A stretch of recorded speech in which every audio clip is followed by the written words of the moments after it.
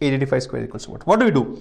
I think the easiest way to do this would be just apply how you find 45 square, right? I mean, if you have looked at our speed maths video, I've told you 45 square, it's easy to calculate. Any number that ends in 5, the square would end in 25. Take the remaining part of the number, multiply with the next integer. So 4 into 5, 20. So 2025. Like I need 75 square. What is 75 square? 7 into 8. Yes or no? How do you find out 75 square? Take the number at tens place. 7 times 8, 5, 6. It ends with 25. Let's say we need 85 square. 8 9s is 72, 7225.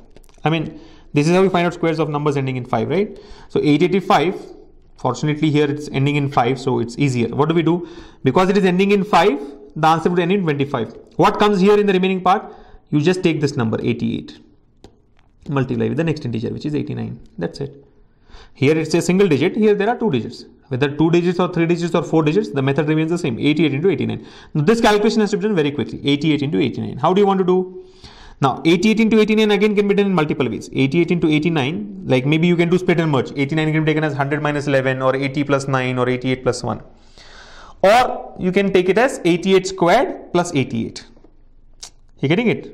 For example, if you want to break 89 as 88 plus 1, if I break it as 88, all this will happen very quickly in your brain, right? Don't look at the length of the explanation. If it is 88 plus 1, what happens? 88 into 88, 88 squared plus 88 into 1 is 88. That's one way of doing it. Or maybe you can say 8800 minus 880 minus 88.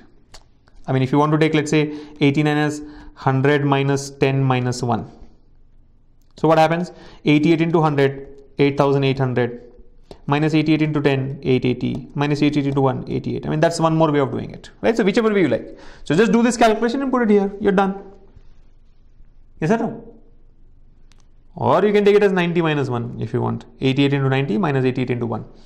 What is 88 square, by the way? We have discussed this. We have discussed how to find out squares of numbers up to 100 or even beyond that. You can just extrapolate the technique there, right? 88 square, I'll take it as 100 minus 12. So 10,000 minus 2,400, 7,600 plus 12 square, 144, right? So 7,744. 7744 plus 88. So 7,740 plus 80 will be 7,820 plus 12, 7,832. This number comes here. 783225. Well, I hope I have not committed any mistake anyway, right? Yeah, 88 square is 7774 plus 88. This will result in the answer, 885 square. So Sridhar, I think this is not new. We have discussed this in our speed maths video, right? If you look at the speed maths video, we have discussed how to find out squares of numbers ending in 5. 885 also is no different, right? It's just that instead of 85, it is 885. So 88 should be multiplied with 89. There are other ways of doing it. I mean, if you don't want to do it this way, how can this be done? I mean, if you see 880, you can apply a plus b whole square. I mean, I'm just throwing one more way of doing it. What happens? Let's see.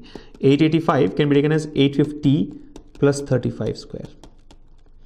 Now, how you break the number is important, right? 885 could also be, or maybe I think a better way of doing it is like 900 minus 15 square. 900 minus 15 square, right? So a minus b whole square, the formula, right? So 900 squared minus 2 into 900 into 15 plus 15 square. Now this 2 into 900 into 15 is the most important calculation, because anyway we all know that a square is 900 square, b square is 15 square. What matters is this minus 2ab part. Now always remember, if you have gone through the video where we have discussed about finding out squares of numbers, we have always said up to the numbers 80, from 31 to 80, always take the base as 50. From 81 to 130, I had told this there, right? Take the base as 100. Just continue. From 131 to 180, the base should be chosen as 150, and so on. From 181 to 230, you better take the base as 200. Your life becomes easy if you break it this way. Yeah, if you just continue this way. So what happens from 31 to 80, the base is 50 means what? Whatever is, you know, I mean, what do you do? Like if it is b is 15, we subtract 1500. You're getting it? Like for example, let's say it is 50 minus 15 whole square. Just look at it. Instead of 900, if we have 50 minus 15 whole square, the idea was 2ab. 2ab will become what? 2 into 50 into 15. Forget about a square and b square. A square will be 50 square, b square will be 15 square. So that will anyway remain the way it is. But what is the 2ab calculation? 2 into a into b, 2 into 50 into 15. So 2 into 50, 100 into 15, 1500. So the technique that was discussed in the video was, if it is minus 15, subtract 1500. I mean, it will be minus 2ab, right? So it will become minus 1500. If it is minus 16 here, subtract 1600. If it is minus 23 here, subtract 2300. Easy, just depends on the value of b. The moment you take it as 100 minus 15 or 100 plus 15, what happens? Let's say 100 plus 15. So what will be the 2ab part? 2 into 100 into 15. Now the point to be noted here is, see what is the advantage? We are trying to multiply with 100. In the previous case, 15 was getting multiplied by 100. In this case, there is 100 already available with us. So we double 15 because 2 into b is there, right? We double 15. So 2 into 15, 30, and we take those many hundreds. 30 hundreds is 3000. We add or subtract depending on this sign. Suppose it is 150 plus 15. The understanding is this. 150 plus 15 whole square. This time what I will do is 15 into 3, 45. I will take 4500. Suppose it is 200 plus 15.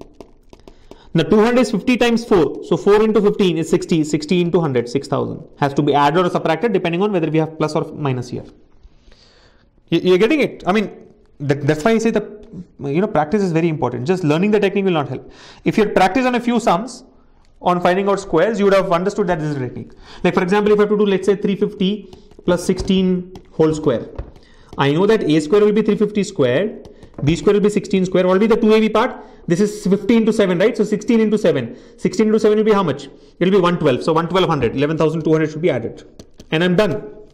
A square, b square will take like simple 35 square is 1225. So this will be 122500. This is 256. This is 11,200. What you just need to do is add the terms now. You're getting it? So basically you have to look at A as how many times 50? 1 time 50, 2 times 50, 3 times 50, 4 times 50. So those many times you multiply by 15 and take those many hundreds. Here it is 7 times 50. So 7 times into 16, 112, and take those many hundreds.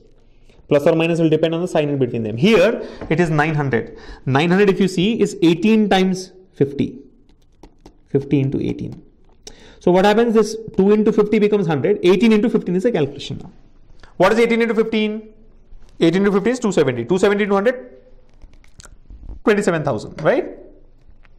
So that's it. 900 square. How much is this? Right? 8,10,000 minus 27,000 plus 225.